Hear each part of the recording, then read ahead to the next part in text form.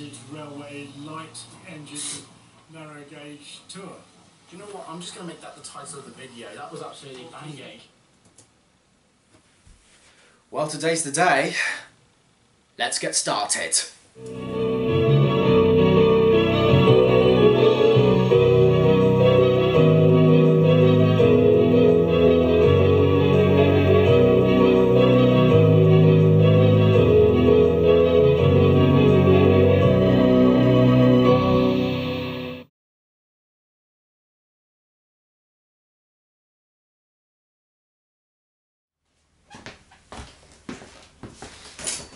And now for the main event of this particular vlog. But, as the title of this particular vlog would suggest, you already know what that is. And yes, it is indeed true, as we are going to be touring some Welsh narrow gauge railways for the main feature of this particular vlog.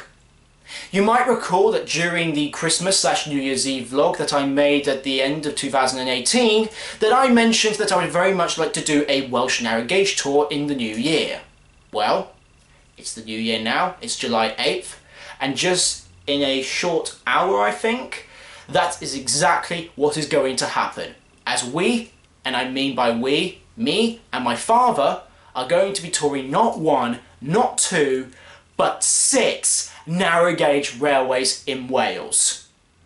And yeah, I'm very much looking forward to it, as all of you should be, as not only are we going to be touring 6 narrow gauge railways over the next week, but we're also going to end with something quite special at the end of it, but I'll save that as a surprise when we come to it. As we, first of all, are going to be going right across Wales, touring the very crown jewels that Welsh narrow gauge heritage has to offer. Our journey is going to start, of course, from Sussex, and we're going to be staying overnight with some relatives in Herefordshire before the next day we will be heading to the Welshpool and Llanfair light railway, and sorry if I butcher these names, but we are then going to be making our way towards the coast in Porthmadog. The next day we are going to be going across the Festiniog railway, and then after that, in the afternoon towards the evening of that day, we are going to be going right to the top of Snowdonia on the Snowdon Mountain Railway. The next day we will wake up from Porthmadog again, and this time we will go across the Welsh Highland Railway. And when we are done with the Welsh Highland Railway, we will then leave our overnight stop in Porthmadog, and then we will go to, I believe, somewhere very close to Tywyn. And then the next day we will then head down towards Tywyn Wharf specifically, and we will go across the Teichland Railway, which is one I'm very looking forward to, and everyone here should be looking forward to that as well. And then the next day we will actually go from Aberystwyth to Devilsbridge along the Vale of Rheidol.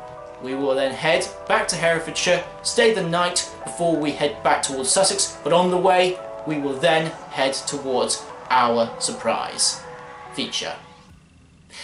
And that's basically the plan that we've got ahead. Along the way, I will try and vlog as much as possible, our experiences, get some nice cool shots of railway stuff, comment on a lot of historical elements about it, and just show you our enjoyment and the wonderfulness that is Welsh narrow gauge railway heritage. This is something that, well, not just something, this is a quest that I'm very much looking forward to, like I've mentioned, and I am now in... the words can't describe how much I'm looking forward to this, and we haven't even begun yet, as the official thing begins tomorrow with the Welshpool and Llanfair, but it's best we get to Herefordshire and then get to Welshpool. So that's where we'll head off to. But for now, actually no, not for now, just now, in the context of the vlog, because I've rambled on long enough, let's get started on our Welsh tour. Off we go!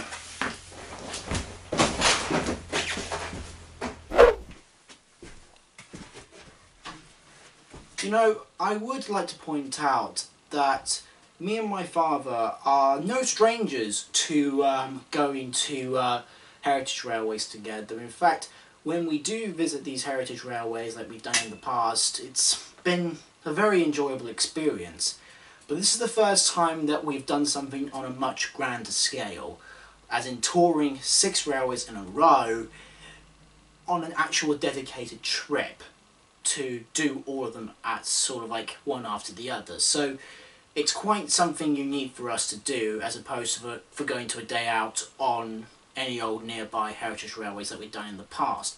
But when we have done, it has been absolute fun. It's always been a real engagement. And my dad, he's the most intelligent guy that I know. I mean, bless him, because he does so much, and I'm really grateful for everything he's done, and I'm glad that we can really go out and do this together, because this trip is very much for the both of us. So I really hope that you guys can also appreciate the enjoyment value that you will get as much as we are getting by going on this trip together, and you seeing us do this trip as I vlog it.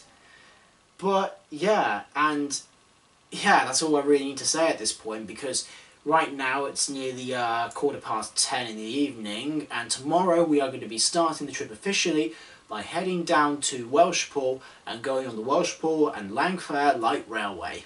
So I think there is no point in just rambling on now by saying basically good night at this point, but we'll see you immediately in the morning as we head out to Welshpool.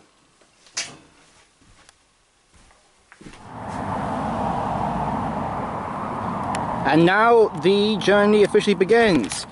Yep, we are at Welshpool Raven Square Station, as you can see by that signal box, and we are definitely surrounded by it all, even the big old standard gauge wagon over there.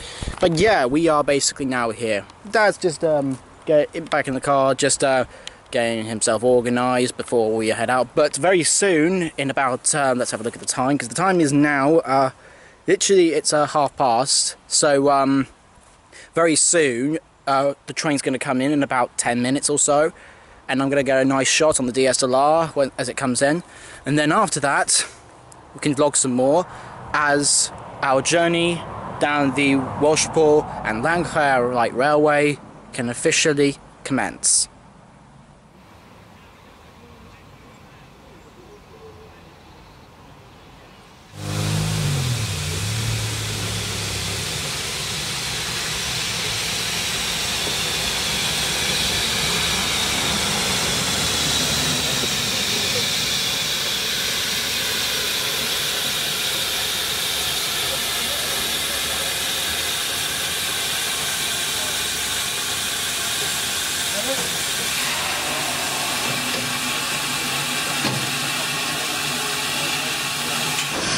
Well, the Countess is moving with us. It takes off like a stabbed rat, really. Oh no, I was just talking to myself. You thought I was talking to you? No, I was talking. You got to get used to the fact that I talk to camera. That's fine. Let's go and grab a seat, shall we? So, Nicholas Loxton. Yeah, I should point out this. My father's name is Nicholas. So, what's your impression on the Countess? Fantastic little engine. I mean, it's not as little as, you know, it's like fantastic. The Romney-Hyphen Church. You remember that? No, but that's different. This is a proper railway. It's narrow gauge. I know, but the other one's just a tiny toy engine compared. Toy engine, such a novice. But you're looking forward to going down the line, though? Absolutely. This is the first one of the Welsh Mountain Heritage Railway light engine narrow gauge tour. Do you know what? I'm just going to make that the title of the video. That was absolutely banging. Yeah. Right, let's carry on.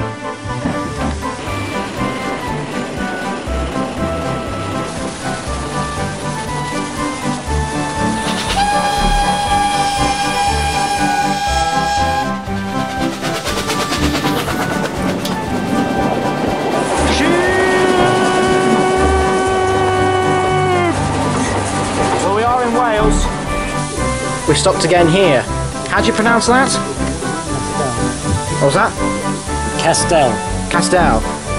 Seems to be some kind of a junction, or more like a loop. It's a crossover point for the trains, isn't it? Yeah, exactly, that's what it is.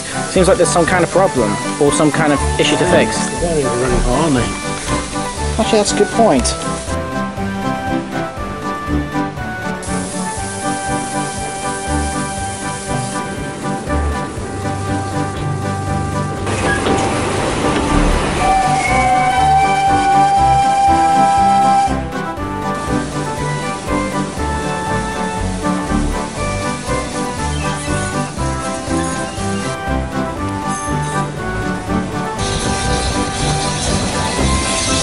are arriving at the end of the line. Llanfair carriage. You're never going to get that right, are we? That one. Yeah, we're never going to get that right. That one.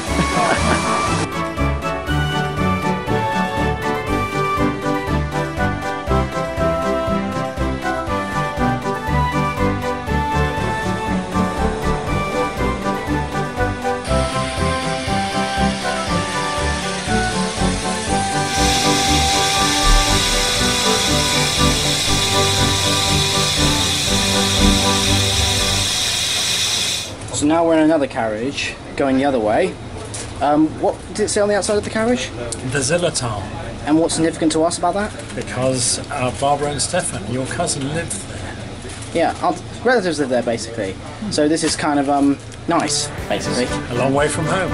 Very long way from home.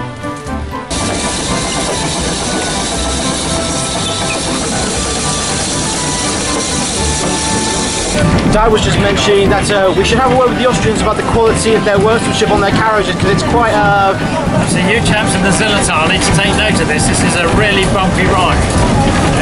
Well, get in the workshops, get sorted.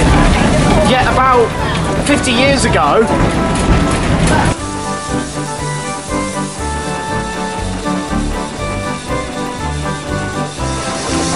When you poke your head out of a window of a carriage with a steam engine pulling you, it's already a wonderful sensation, but to be out here, on basically a balcony, a veranda, with the steam engine so close that you can basically touch it, that is just something completely different, especially this one. An engine that is over 100 years old, Britanised, and it just has a beautiful name like the Countess that really does fit well with the heritage of this beautiful, beautiful line. Take it away, Countess!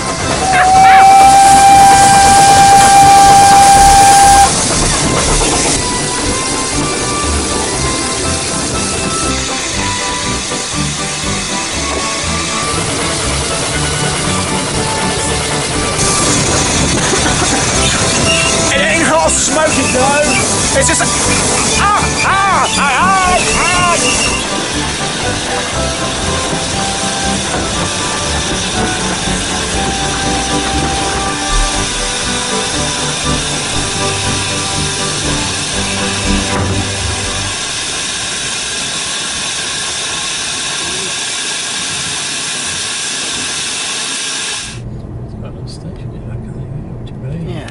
Speaking of stations, what did you think of the Welshpool and Llanfair? How do you pronounce it? I thought it was really, really sweet. I know you think that isn't a little engine. Well, I look at it as a little engine.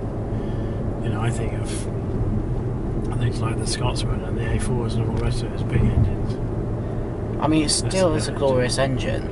Oh yeah, it was lovely, absolutely lovely. And the line itself? I thought it was fantastic scenery. I mean, jings, you know, you can't get a bit better than that, really, can you? No, but I mean, all of this is fantastic scenery, to be fair. But that was, especially with the sort of twisting, turning, snake-like sort of nature of the track. Just really nice, and lots of sheep, of course. Yeah, of course. Can't have Wales without sheep. That is absolutely right. So yeah, the long and short of it is, the Welshpool and Llanfair was a good experience. But now it is time to turn in at this fantastic cottage B&B at a place that I cannot pronounce for the life of me, so I'll put it up on the screen right there, somewhere there. And yeah, and the people who run it, Bernie and his wife, they're absolutely fantastic. And if you're around this part of Wales, I absolutely recommend coming here. It's beautiful, very, very pretty, very beautiful. So yeah, not too shabby whatsoever. But now it is time to turn in and get ready for the next two railways, which we will cover tomorrow. Because, like I said with the Welshpool, because it was designed to serve a community, God, I mean, that railway didn't come about until like 30 years or so after its proposal. It's surprising how long it would have it took, really, but of course it was money. Anyway, that's me rambling. Anyway, go away, Wasp, or whatever that was. Anyway, so like I said, the Welshpool was designed to serve a community by design, but most narrow gauge railways in Wales were designed to basically take slate down from the mines and the hills. So the next narrow gauge road we're going to check out was originally designed for that purpose, but we'll see where we're going to next. But for now, better turn in and carry on with the vlog. Let's do it.